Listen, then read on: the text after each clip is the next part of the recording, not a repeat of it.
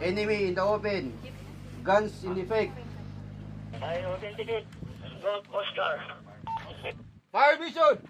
Fire mission! I think it's important that we train with our partners and our allies to send a message to the world that not only do we call the exercise shoulder to shoulder in Balikatan, but we're actually poised and ready to stand in the Indo-PACOM theater in the event that something were to arise.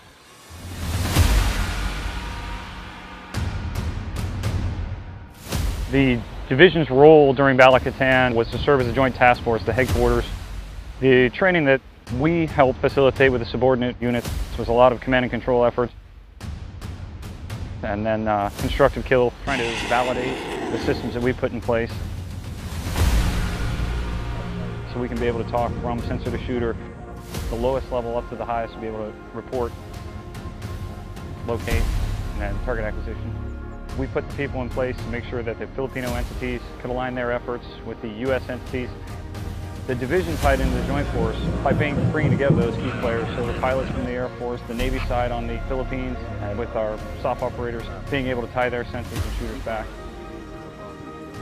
And then ultimately we synchronize those effects against a common adversary.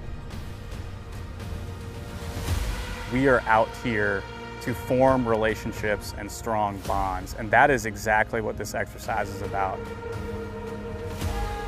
Balikatan specifically gives Marines the opportunity to operate in a live-fire scenario that tests their independent capabilities, but it also gives them an opportunity to test their fire team, squad, platoon, and even company-level capabilities. We are unified and we represent a lethal, combined front. Everything that we are doing out here, integration-wise, training-wise, we are joint, we are partnered,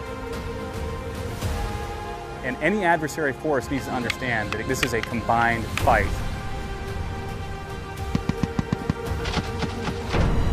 This year's Balikatan is the biggest Balikatan so far. It is an important training with us so that we can test our SOPs and then apply improvement and integrate. The greatest success of this Balikatan is working alongside with the U.S. Armed Forces. It sends a message that we are committed to defending these regions to be more stable and secured.